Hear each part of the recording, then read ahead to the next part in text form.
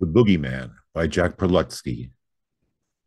In the desolate depths of a perilous place, the boogeyman lurks with a snarl on his face.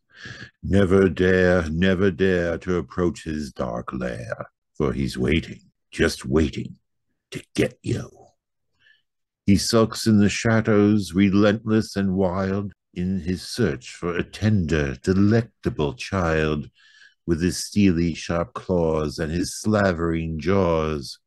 Oh, he's waiting, just waiting to get you. Many have entered his dreary domain, but not even one has been heard from again. They no doubt make a feast for the butchering beast, and he's waiting, just waiting to get you. In that sulphurous, sunless, and sinister place, he'll crumple your bones in his boogie embrace.